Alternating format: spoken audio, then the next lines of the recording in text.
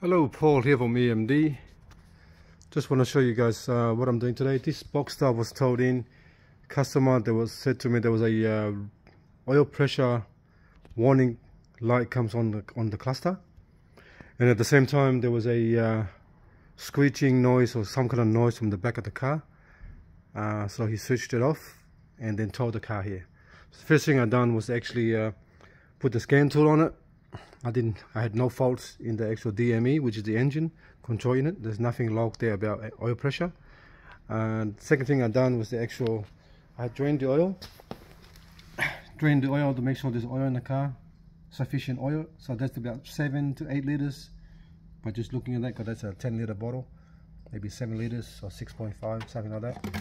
I had a look inside the actual for metal shavings. There's no metal shavings inside there, but I'll let me show you the noise the car was making. That's why I took a video already. Let's go into there, have a look.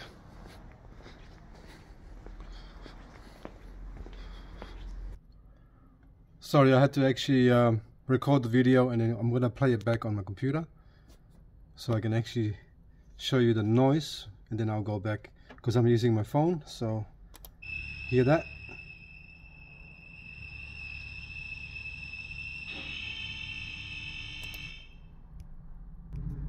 That's the actual noise the car was making. Pretty loud, so I'm gonna pause it. I'll take it up. I'll go forward a bit more, so because the video takes a bit too long to actually watch.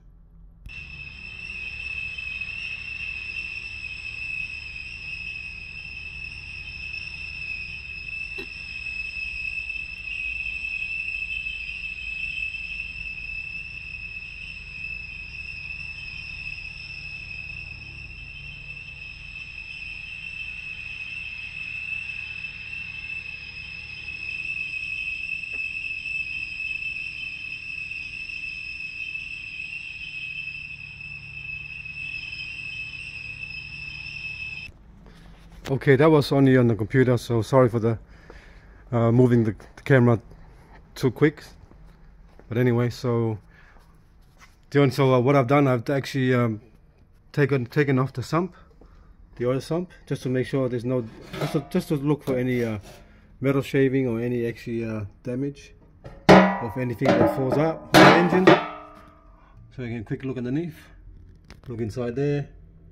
Looks pretty normal down here. Looks normal. You just gotta much easier to actually inspect something when the actual lower sump is taken off, because otherwise you'll be guessing. So I'm looking at that. The noise, to me, the noise was coming from between the gearbox and the engine. Somewhere around there was the loudest when I put the camera and when I was listening to it. So the next thing I'm gonna do, I'm gonna put that cup back on, reseal it back on, and I'm going to put the oil back on. Sorry, I'm gonna put some. I'm not gonna put any oil for now, but I'm gonna actually talk to the customer. Looks like I'm gonna remove the gearbox out and have a look between the engine and the gearbox.